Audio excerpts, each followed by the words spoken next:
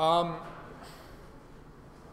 so we are going to talk about app design, and specifically app design within Photoshop. I don't know if anybody grabbed any handouts. I'm also going to make those available. Okay. There will be some handouts floating around. I will also upload the PDF to the Facebook group so you can just see that and save trees or whatever. There are plenty of apps that allow you to design apps. One of which is an app called Sketch, which is excellent, and it's made from the ground up for designing user interfaces for like software. This is going to be how to use Photoshop for those same purposes, which you probably all have Photoshop, I'm sure, and already know a little bit how to use it. The way that you use Photoshop for app design is actually considerably different than how you would use it for like doing sketch renders and normal things that Photoshop was made for. So even if you know Photoshop pretty well, I think you'll probably be able to get a lot out of this in terms of just like new techniques of doing stuff. And the stuff that you'll learn in doing this, you can take it to your portfolio and using Illustrator and InDesign and just kind of those sorts of things. So I whipped up this screen in a little bit, and this is where I'm just going to go through top to bottom, just kind of recreate this. And then in doing like a lot of these things, hopefully you'll be able to take away some concepts and like different ways that you can do this. Industrial design is becoming increasingly more broad, I think, and app design. If you look at like a lot of senior capstones, they almost all have like a lot of app design aspects into it, and it is a completely different beast from like doing other graphic design stuff because there is a lot of very specific dimensions and thought processes that go into it in order for it to look like a proper app, even if it's not ever going to be functional. If you're just going to put screenshots of this into your portfolio, people who use your phone as often as we do, there's like an uncanny valleyness of that where you look at something and it just seems slightly off and it's all thrown out of whack. So I'm not going to go into like exporting anything so you can then build like a proper fully functional app or any of that. Like this will kind of just be like doing pixel perfect mockups that you can then put into your portfolio. You Photoshop it into like somebody's handle in an iPhone and all that. So cool. And if anybody has any questions or if you see something that I'm doing, like, I'm probably going to just use a lot of keyboard shortcuts, and if anything seems unfamiliar, just ask me. Because I navigate very quickly, so if I need to slow down, then please tell me. So first thing I'm going to do, I'm going to design this around the screen resolution of an iPhone 6. Whatever device that you own is probably the best thing to design around because it's really useful to be able to take your mock-up and just look at it on your phone. You'll be surprised by when you're designing like the size of that plus button maybe. It might look okay in Photoshop on your computer, but when you look at it on your phone, it will be surprisingly way too big or way too small, and then you should adjust that way. So check as often as you can on your actual device to see, like in context, what it looks like. And in the handout, and I'll talk about this a little bit at the end, there's a lot of resources that you can like stream your Photoshop canvas directly to your phone in real time. So normally what I'll do, I'll just have my phone propped up on my computer, and every time I make a change, like half a second later, it shows up on my phone, and I can just always keep those in sync. I'm not going to do that now because it's kind of a pain in the ass to set up. So I'm going to make a new Photoshop document, and what is the screen resolution of the iPhone 6?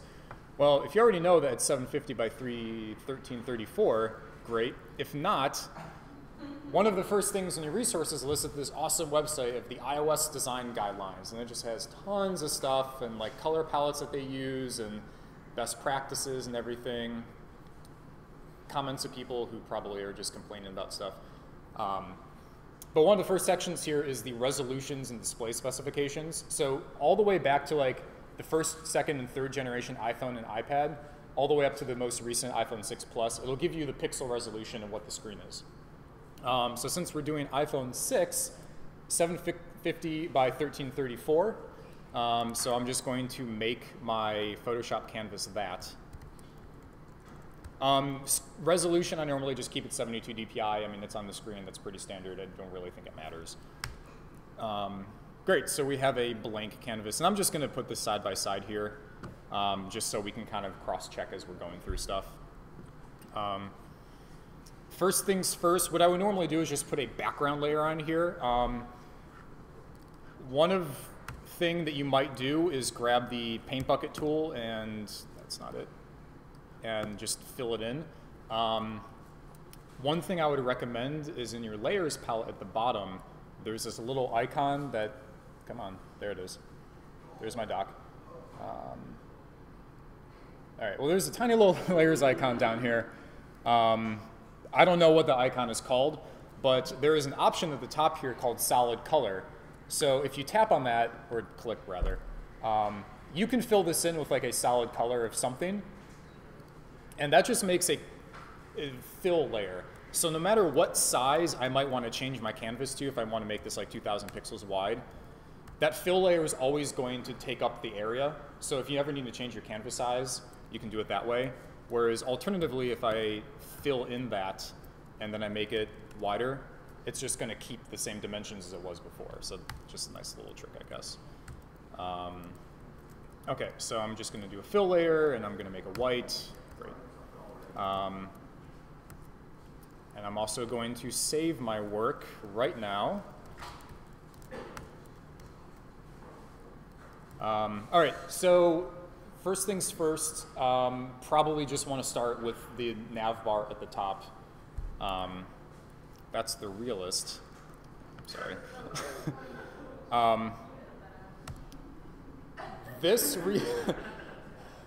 Good start.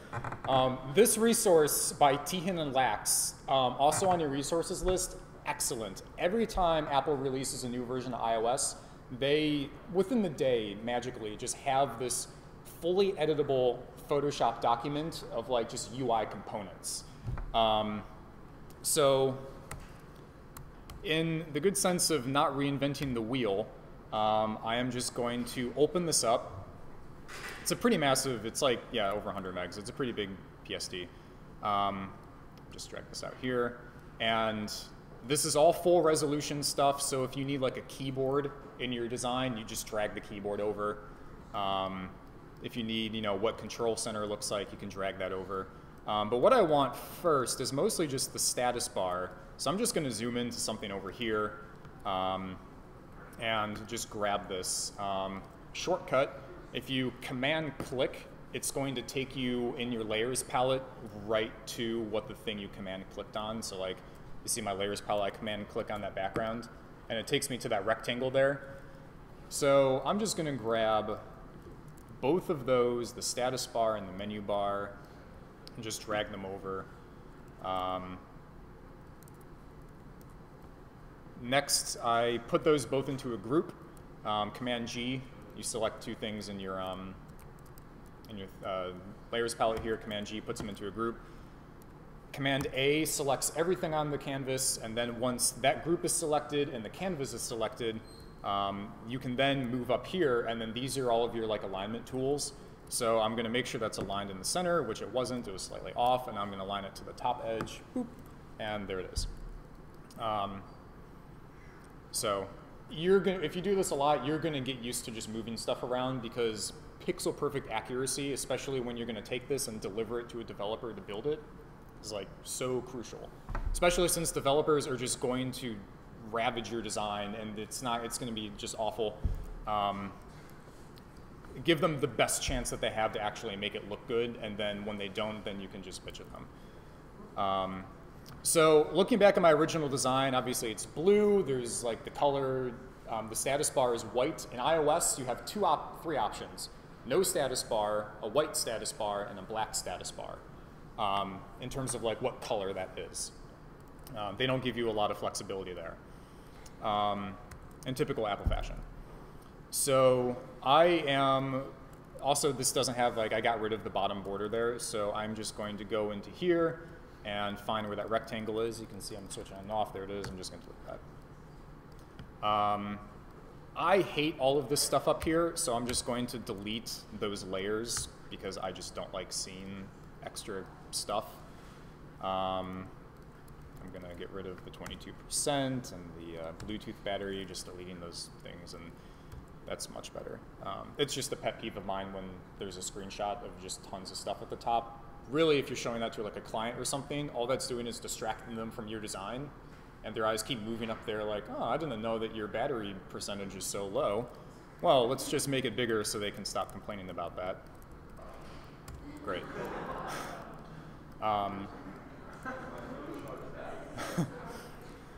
Now it's down to like 84%, and they're like, that's a comfortable range. And they're like, well, the time's so close to 420. Okay, we'll make it 941.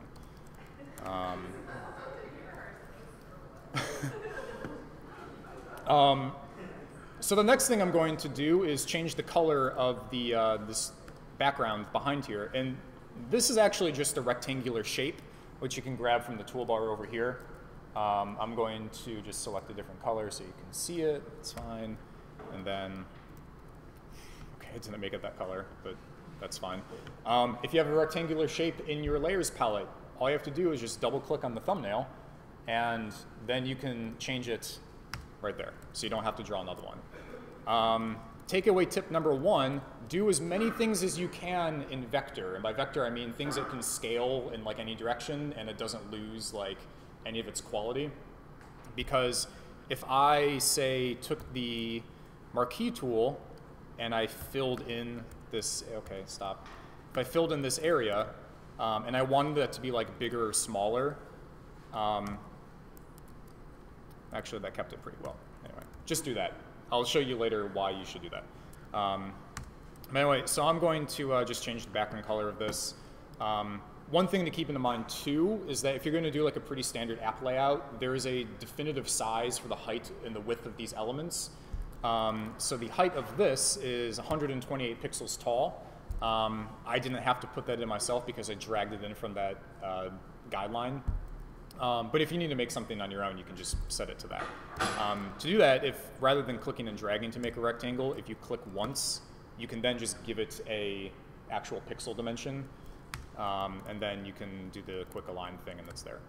So I'm going to sample the color over here. Really great free app that I like to use is called Colors, spelled all weird, which is this guy. If you drag off of here and let go, it just samples that color and gives you the hex value for it. Command-C to copy, and then double-click on the icon, and then it's already selected. It is. Yeah. Paste, and then now it's the same color. Yep. Can you explain the hex colors? So hex is like a format of color coding that is used for like the web. It can also be RGB. So if I like look at this in Photoshop, here is your RGB, 84, 161, 161. Hex color is just like another way of like formatting that. If you want to get like really nerdy about it, every 2 letter or character or letter or number, like 54 is R, A1 is G, and this one is B, and then just based on the combination of the letters and numbers, you can like simulate what that looks like. So you can see I changed B from 1 to 2. It goes from 161 to 162. So it's just another format of how it looks. Or, yeah.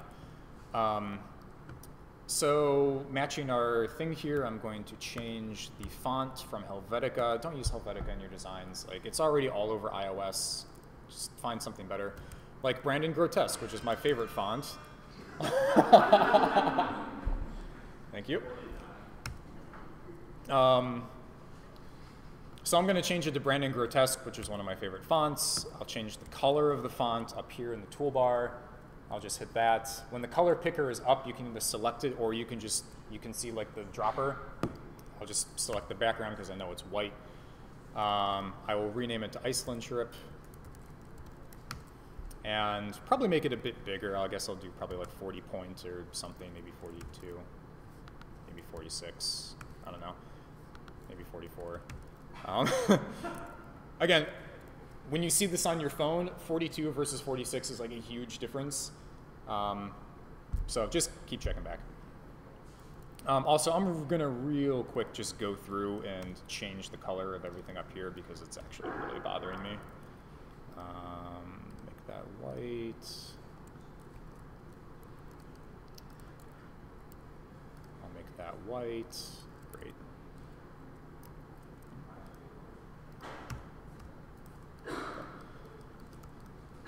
Switch that to white. Go over here.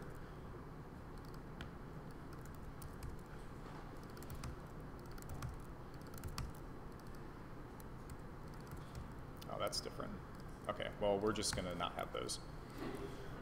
And we'll copy and paste that and move it over a few pixels. And also, not only is your battery really good, but you also have great reception right now. So good for you. Okay, much better. Also, for the purposes of this, I'm not going to put a lot of emphasis into like naming my layers, but I am like meticulous. If you look at like the real one that I did earlier, all of my layers are just OCD named. So the tab bar, photos, picture icon, take photo, etc. When you have, and I'll show you a mock-up I made of Patchmania, which is hundreds and hundreds and hundreds of layers. When you can do that, it's so much easier when you can just actually read what they are. And then also there's a very big paragraph at the end of that handout that explains why you should do that. Great. So next thing, we can see that there's like a drop shadow here. So I'm just going to use the layer effects drop shadow. So select this in the layers bar, the little FX icon at the bottom. I'm just going to hit drop shadow. Or I can just double click on the actual icon and it brings up the layer style palette. I'm going to do a drop shadow. You can see live preview over there. I'm going to make it 90 degrees vertical, maybe 4 pixels, no blur, and maybe 40%, sure.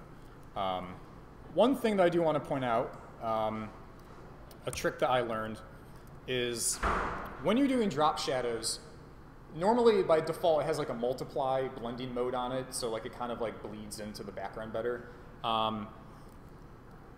One thing that's really good to do, if your drop shadow is on black or white, it doesn't matter, but if your drop shadow is casting over a color, a really good trick just to like help that pop, and I'm just gonna, if you option drag, you can copy the layer. A really good technique is if the shadow is casting over a color, is to match the shadow to that color a little bit so it actually just pops a bit more and it doesn't look very muddy. So for this one, I'm going to do that. So we're kind of like on a blue-green background here. So in the drop shadow, I'm going to open the color picker, and I'm just going to add like maybe 20 points of green and 20 points of blue. Maybe I'll just do blue. And 30, 20, 35. So if you can see that, oh, you totally can't. Okay. That's awful. Looks much better here.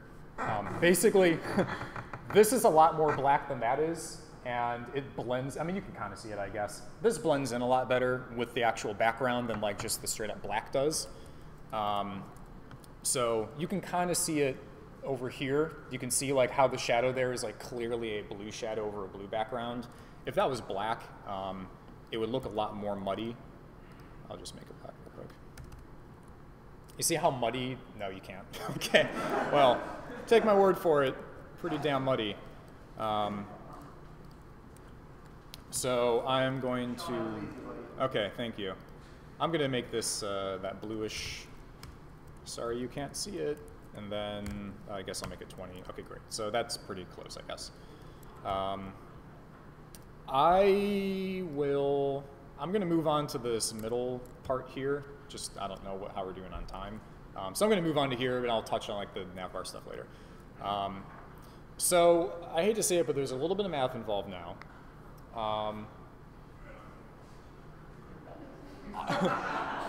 iOS 6 versus iOS 7 introduced some new design paradigms.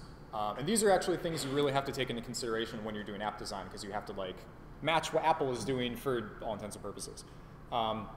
In iOS 6, everything was like very skeuomorphic and it looked like real leather. iOS 7, everything's very flat. And if you notice, if you remember looking back at the Photos app, the margin around your photos was much bigger in iOS 6 than it is in iOS 7. There's like 2 pixels of space between like the border, like the gutter between photos.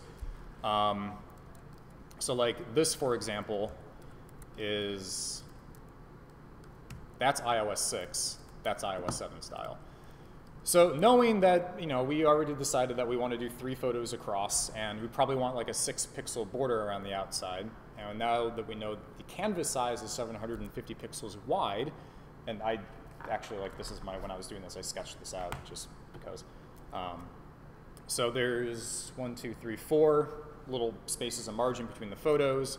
So 6 times 4. Also, Command spacebar to open Spotlight. You can do math in Spotlight, which is amazing. 6 times 4 is 24. 750 minus 24 is 726 pixels we have left for each, like the total of all the images. We want 3 images. 726 divided by 3 is 242. So each one of these pictures is 242 wide. Ta-da. So I am going to make a new folder. I'm going to call it Photos. I also like to order my layers, how it is top to bottom, left to right in the canvas. I like to do top to bottom in here. So Photos comes after group 1, which is nav. And I'm going to make a new shape, and I'm going to do 242 pixels wide, and they're square dimensions, so another 242, and there it is. Now, how do you know where there's 6 pixels around it? Well, hang on. I will tell you. You're going to put it right up against the edge there, and you can go 1, 1, 2, 3, 4, 5, 6, 1, 2, 3, 4, 5, 6. That's so scientific. It is. I'm going to turn something on real quick, and then I'll explain that later. Okay. Also, quick way to get the dimensions of something, if you Command T to do free transform, if you have your info palette open over here, width and height 242. If you're like, oh, how big is that? That's how I remember that, like, this is 128 pixels wide because it says over there. So that's 6 pixels there.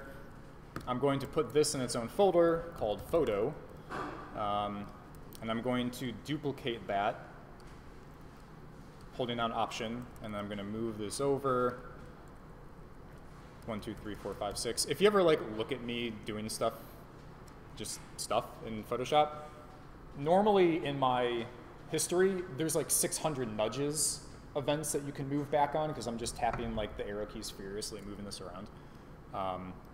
So I'm going to do 3 of these.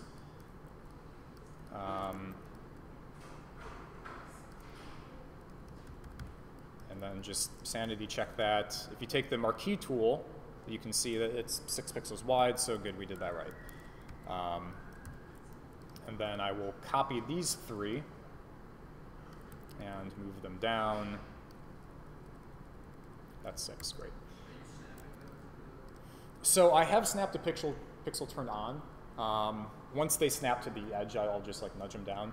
Photoshop does have a smart guides, which I just hate. So they do snap that into them. I don't always trust them. What I would much prefer to do is just make the shapes myself, even if you don't see them. Like at first, if I knew that I wanted the space to be 6 pixels wide, I would just do like a 6 by 6 block. Bring my thing over here, and then I just have that guide all the way through. I don't trust their shape layer or their smart layers or guides.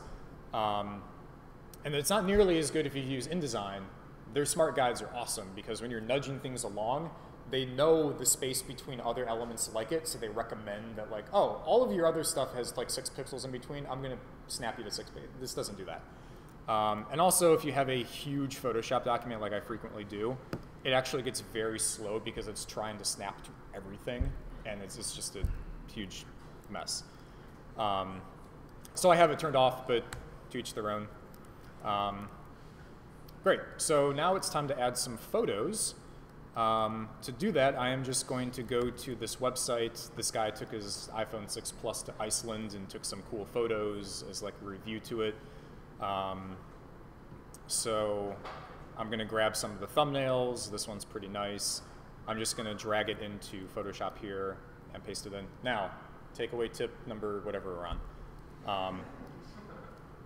When you are adding photos or specifically bitmap stuff into Photoshop for app design, and just generally, especially for sketch pages too, this is a good takeaway. convert that to a smart object, like immediately. To do that, go into the layers palette, find the thing you just put in there, which is like a like that photo. It's called layer 1. I'm going to name it picture because layer 1 is not at all useful. Right-click, convert to smart object, and you can see what is a smart object because it has that like little icon there.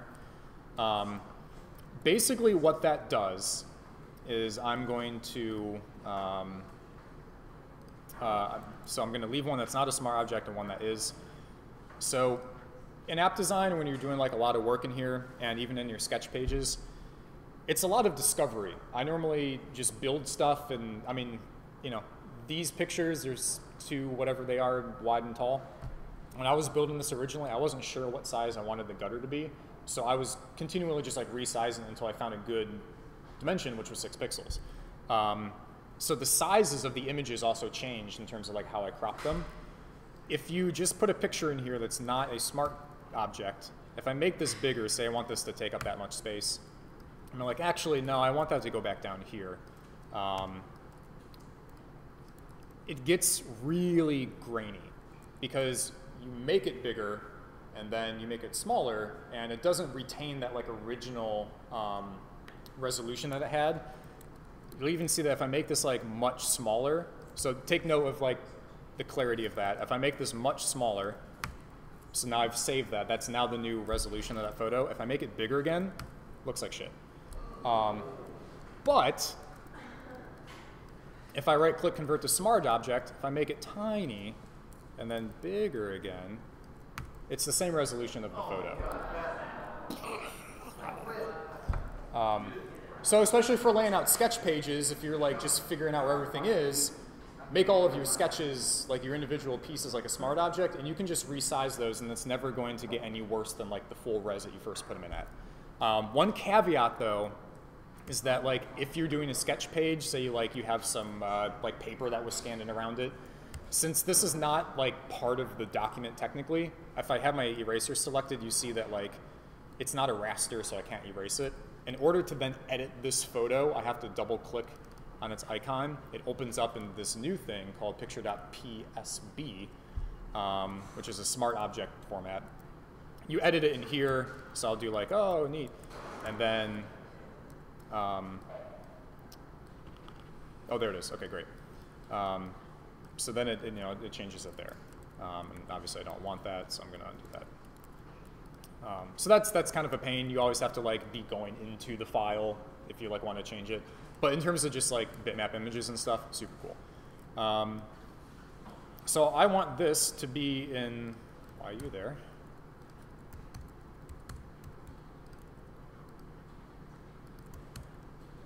Fine. Fixed it. So I want this to be over there. I'm going to kind of like size this to however I want. How do I get the picture to be the same dimensions as the block behind there? If you were doing this in the bitmap, not smart object, and I'll just rasterize this to show, you could, and I've seen people I've worked with at co-ops who are all amazing ID people but don't know about app design. What they'll do is they'll just make the rectangle and then just like delete that. So now they have, well, better than that, but they have that, and then they're resizing, and it's not that good. Because then if you ever want the thumbnail to be bigger, then you're screwed. Instead, what we do is we do a clipping mask, which you can do a couple of ways. So whatever you want whatever shape you want the picture on top to take, put the picture on top of that in the layers palette. So like I want it to be the shape of rectangle too, so picture is above it. Right click, and you want to go to create clipping mask, plunk. And then now it's still the full resolution photo here, it's just masked to that dimension. Even quicker shortcut, if you go into here and you hold down Option, and be like the line between the two layers, if you hold an Option, you see how it changes the icon? Instant clipping mask. So also pretty handy. Okay, so rather than doing all of these, I'm just going to delete that. You guys get the idea. I'm just going to drag the photo grid over here, center it. If you hold down Shift and hit the arrow keys, they go in 10 pixel increments, so if you need to do that, it's faster. So maybe rather than doing 6 down, I can do 1 down, 2 up, which is also 6. 10 minus 2 is 8, and then 2 more. What is math? Yeah. I had help with getting the, yeah, exactly. 10 minus is, okay. So we have an instant photo grid, that's awesome. We're super cool. So now I'm going to move on to the status bar at the bottom. I happen to forget the height of the status bar, so I'm going to go back to our awesome document here. And a lot of this is cheating. I don't know who said it, but like if you can look it up, then no use in remembering it. Totally subscribe to that philosophy. So for example, here we have a whole section about the tab bar in terms of how it should look, what it does, stuff. So if you mouse over this on their website, it shows you it's always 100% of whatever the width of the thing is. And it's 42 points tall. What are points? On iPhone, everything is measured in points, and 1 point is equal to 2 pixels. So before there was a Retina screen, so the iPhone 3GS and before, 1 point was 1 pixel. So when a developer was building an app, they would say, I want this to be 49 points tall, and it was 49 pixels tall. Once the iPhone 4 came along and the Retina screen revolutionized everything or whatever, 1 point was equal to 2 pixels. Same physical dimensions, but twice the amount of pixels in that space, which makes it look so crisp. So if you see something like this that's measured in points, it's just multiply that by 2, and that's going to give you pixels. So 49 times 2 is 98. So our tab bar is 98 pixels tall. And as you can see here, yeah, that's right. So I'm going to make a new thing here. It's going to be 750 pixels wide because that's the width of our phone. If you selecting the rectangular tool is U, hit the U key, and then that selects it. If you hit Shift U, you can cycle through. If you watch that, you can cycle through all the shapes that you have to you. If you hit Shift U, I just want the normal rectangle, and then once you have that selected, if you click once, it just gives you the parameters there. So 750, and it's 98 pixels tall. I'm going to do my select all center bottom thing. I'm going to put this into a folder called tab bar, and I'm going to call this BG for background. And I'll use my color picker again. I'm going to go whoop, select that. Now it's the same as that. Also, this design has a 1 pixel line above it, so I'm just going to make that as well. So hit U. I'm going to do 750, 1 pixel tall, and I'm just going to make this like black so we can see it. Do that, and nudge it down. Now, the tab bar again is 98 pixels tall, so I want this to actually sit on, so that's where the tab bar stops here. If I had it here, it'd be 99 pixels tall, which is not the proper height. So it's actually going to be on top. So now if I like do a marquee tool and I size this, you can see with the thing there, it's 98 pixels tall. And then rather than just like choosing a actual color for that, if it's like a grayscale thing, I'll just change the opacity of it just to make it really quick. So you can change the opacity of a layer, have it selected, go into opacity, and you can change that. Because I'm a little OCD, I hate things when it's like 39%, just make it 40. I don't care though. Or you can use 0 through 9 on your keyboard, and it does it in increments of 10%. So you can do like, if you watch the opacity thing here, I'm going to do like 1 is 10%, 2, 3, all the way up to here, 90. 0 is 100. If you do them really quick, if you want like 34%, do 3, 4 really fast, and you can change it there. Why would anybody want that? Nobody would want that, exactly. Make it 35 at least. It's 1 key away, Yeah, we're not a bunch of barbarians here at DAAP. Make it 35. So I'm going to make this, I don't know. Again, even for like colors and stuff, it might look fine in here. Check it on your phone. I'm going to make it 20. Looks fine. So now we have that. Another big Sean takeaway are alignment blocks. So I'm going to put both of these into a background or a layer called background. So now I can move these both around at the same time, and it makes it easier. So we have 3 icons here in the tab bar that are equally spaced apart, centered in like their own. Like if you divided that into 3 sections, they'd be centered in like each of those 3 sections. Measuring that is a huge pain in the butt. Alternatively, what I like to do is make an alignment block, and I will explain that now. I will, knowing that 750 is the width of our thing, we want that divided in 3 sections. 750 divided by 3 is 250. So I'm going to make something that's the height of our nav bar or tab bar, and then 250 pixels wide. Did that wrong? 250 pixels wide, 98. Okay, great. So now, what I can do is I can copy this, and I have 3 rectangles here. Now I can use these to center the icons in. I don't have to like guess as to where that perfect center is. I can just put them there. And since these aren't actually part of the design, what I like to do just for my own sanity, I'll do a few things. I make my alignment layers red, because I almost never use pure FF quad 0 red. And by that I mean that's hex code FF quad 0. I change the layer name to align, all caps, because why not? And then I right click and I change the layer color to like purple or something. So now that's useful for a few reasons. Also make it like maybe 40% opacity. So if I put stuff behind it, like I can still line it up fine. So now what that does is, say I have a bunch of these like align layers. If you have, I don't know if CS5 does this, if you have CS6 and newer, there's this layer like bar, I guess, that you can search from. So if you hit this, you can go to name and you can just type like align. It shows you all of just those layers. So if I just wanted to turn those off, I can just, the other cool thing too is instead of going 1, 2, 3, if you start at the top and just move your mouse down while it's clicked, bloop, you can just get all of them that you want. So now I can just turn those all on and off when I want to. And then also, I can just turn on and off that search with this little switcher here, so I can go back and forth. I know. Rather than just changing these again, I'm just going to make new ones, and you can see the opacity there. Line that to the right.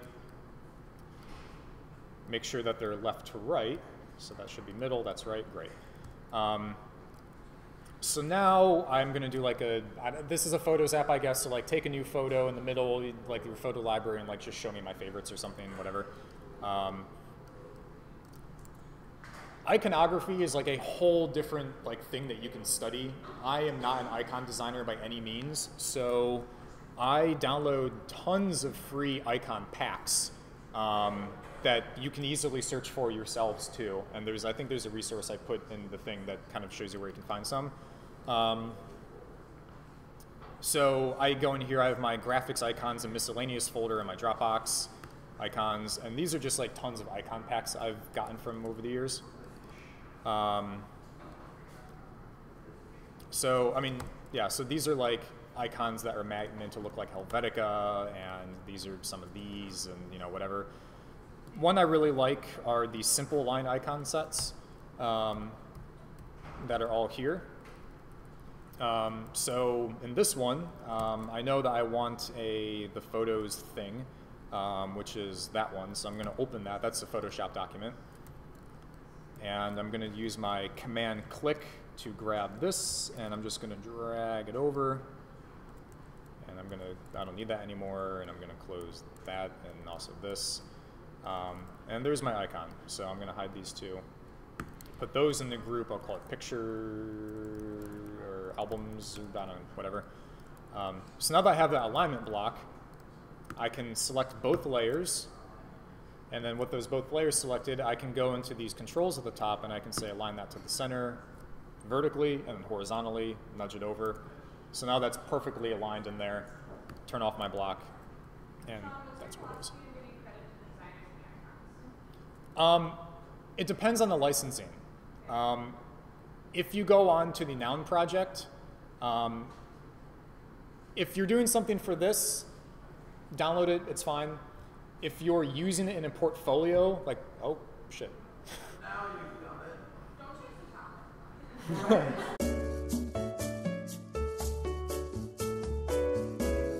Yeah.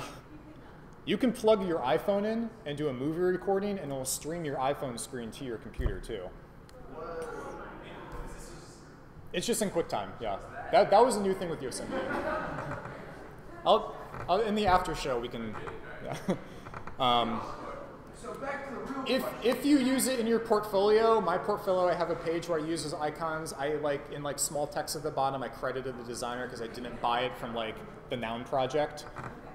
These all icon packs, these were made by the designers, available for free for anyone for commercial and personal use. So just take note of the licensing that's there and just treat the, designers of the icons well. These I downloaded and these are free, so I'm just using them.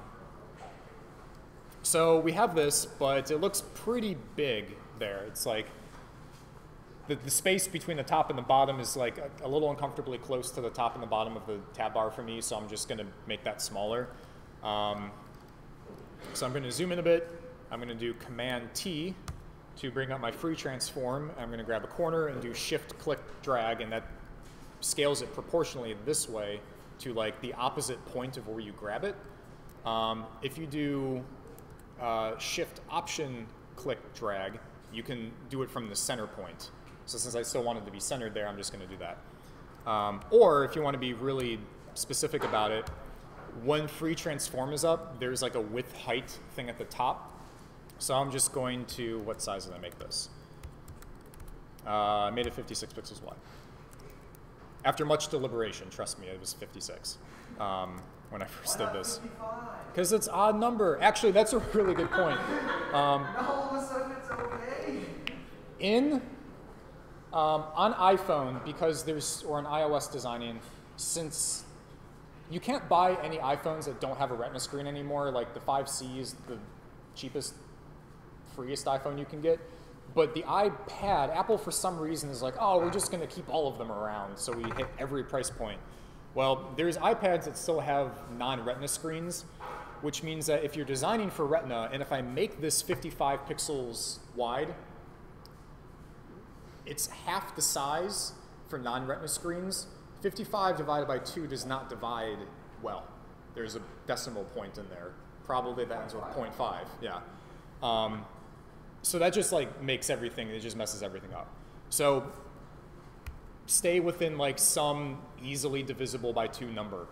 Yeah. What happens if you're designing for Android? Oh, drink, and then sell your computer and don't design for Android. Yeah.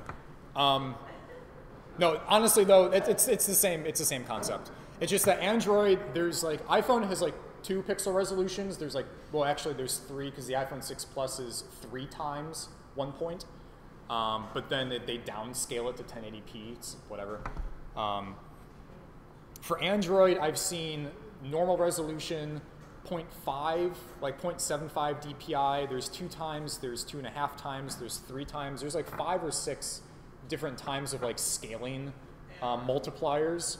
And then keeping in mind all of the different array of screen sizes and stuff, designing for Android to hit every possible device is not an easy task. And I did it half of once, and I was not happy about it. So never again. Yeah, again, drink. But since we're for iPhone, it's super easy now. I'm going to make this 56 pixels wide. I'm going to hit the little link here to make sure that it stays proportional when I scale it, because if I don't do that and I make it 10 pixels, nothing happens. So we don't want that. No, so it's like that. We don't want that. Hit this and 56. It's always good to put the PX at the end for pixels, because sometimes it doesn't do it. So another big thing here, and I'll start wrapping up soon, because basically I'm just going to do this 2 more times for the other ones. you can see that here, if you look at like this edge, it's a really sharp edge, right up against the top of that pixel boundary. When I scale it to the 56, not so sharp. That's what anti-aliasing is.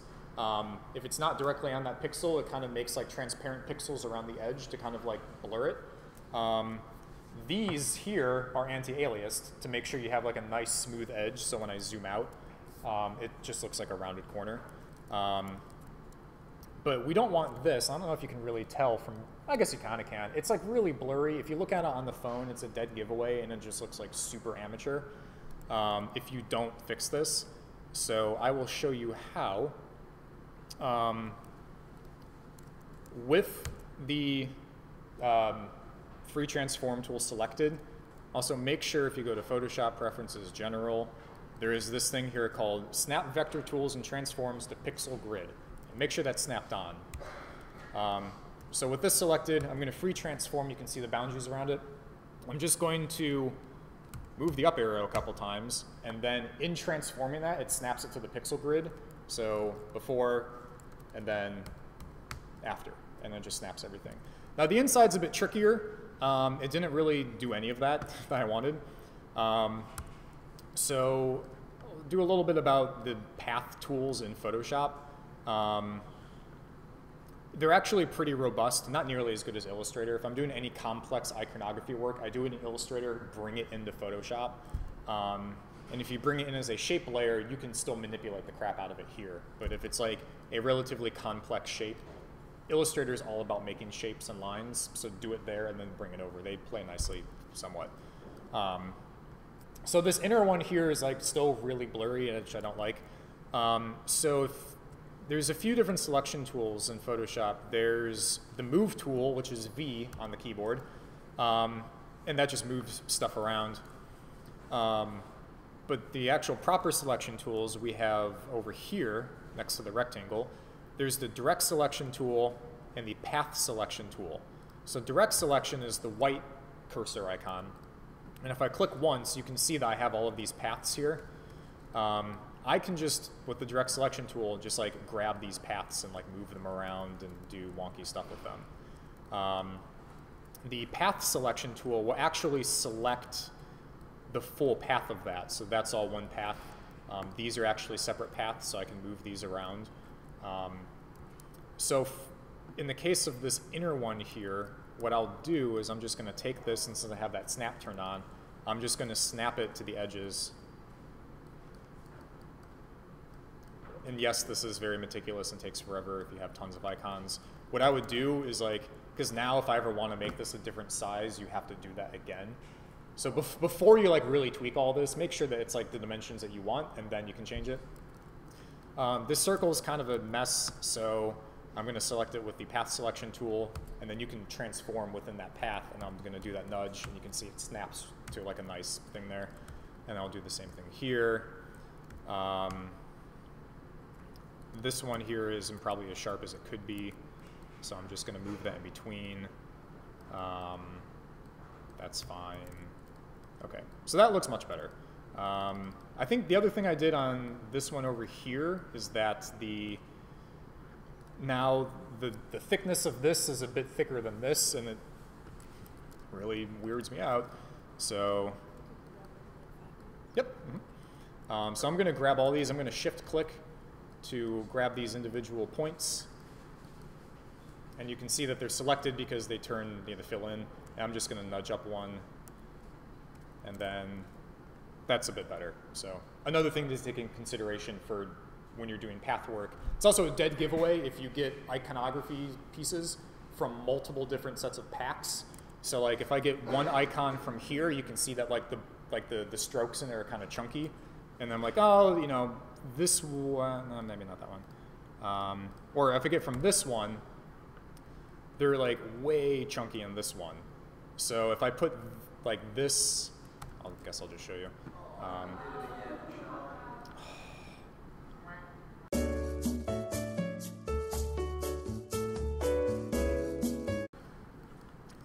Sorry, I'm not going to mess with that. Just think of that. Take that into consideration. if you get stuff from multiple packs, try to make them all look cohesively the same because it's also a dead giveaway. The minimum bar for design on iOS is like pretty high, especially compared to Android. So people notice that stuff. Like even if they don't directly, or like your mom's not going to look at the phone and be like, that stroke is 1 pixel bigger than the rest of them. You know, delete. That's not going to happen. But to like some like cerebral gut feeling of theirs, 2 different places, by the way, on your body. You can tell. Yeah. If you get feelings over here, like towards your stomach, then you should change it.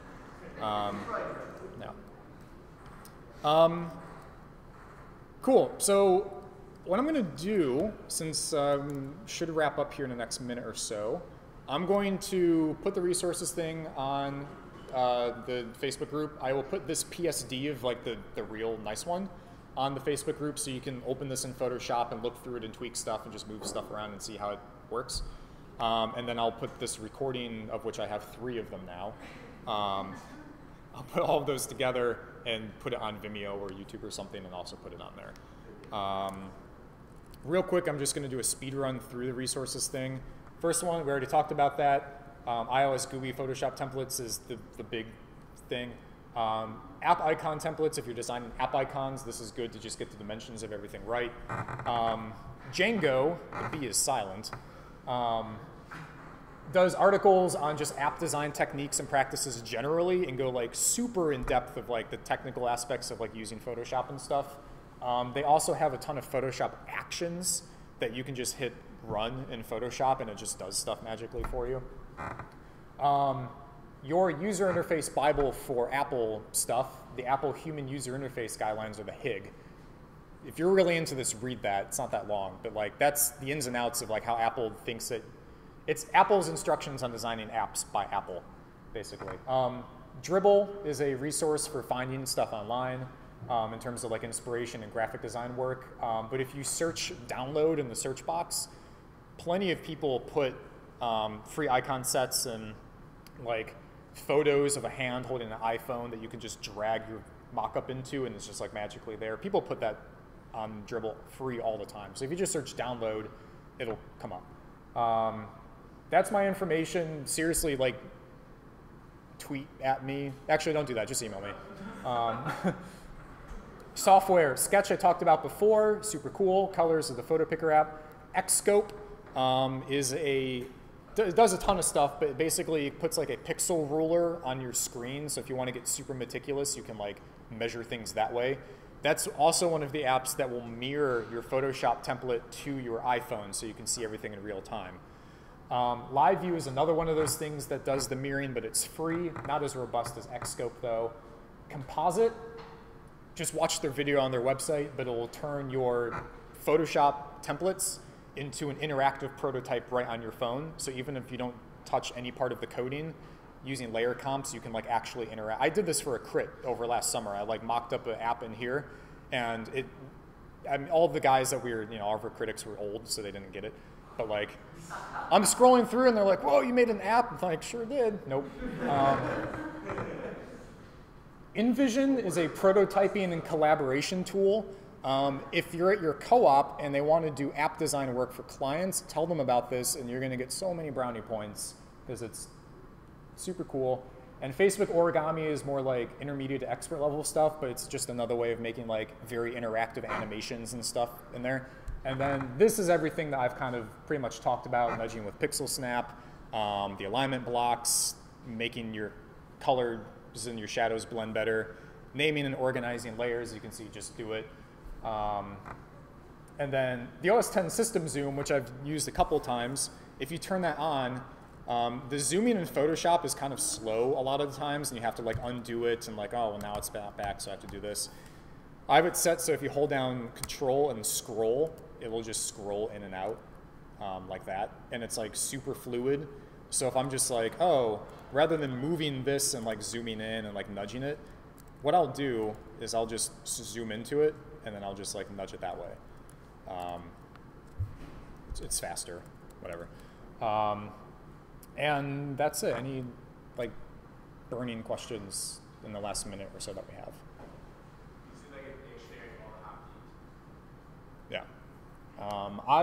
Yeah, maybe. I can put that on there. Command tab is how I switch between apps, which is super cool. If you do command tab really quick, it'll switch between your two most recently active apps. If you do command tab, let go of tab, but hold down command, this is all the apps you have running, and you can just cycle through them. Command tilde goes back. So command tab and tilde goes like that. So that's really cool. I don't know. Oh, another huge thing in Photoshop real quick. Some of you may already know this. If you Command Z in Photoshop, like every app on OS X, Command Z undoes. It keeps undoing. In Photoshop, it's like, I'm only going to undo once if you do Command Z. So I'm going to move this up here in Command Z. It just goes between those two states. If you do Command Option Z, it's going to move like up, if you look at that. It'll move up your history. And it just keeps going. And then Command Shift Z is forward in history. So long in my life, I'm going to give Karen props, because if I don't, she's going to murder me, because she told me about this shortcut. Oh, Karen Georgillis. So, cool. Thank you.